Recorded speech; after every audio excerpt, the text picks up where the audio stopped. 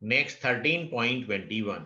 From the relation R equal to R0 a raised to 1/3, where R0 is a constant and A is the mass number of nucleus, show that the nuclear matter density is nearly constant, or we can say independent of A.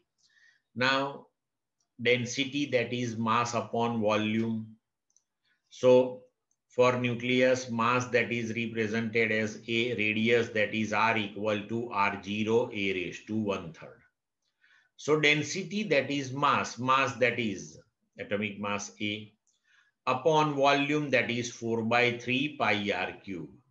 So that is equal to A upon 4 by 3 pi R, that is R0 into A raised to 1/3, but here R cube, so take a cube of this one. So A raised to 1/3 raised to cube, so that is A. So resultantly we will get A upon 4 by 3 pi R0 cube into A cancelled. So here we can see this is the constant one. So it is proved. Clear to all of you?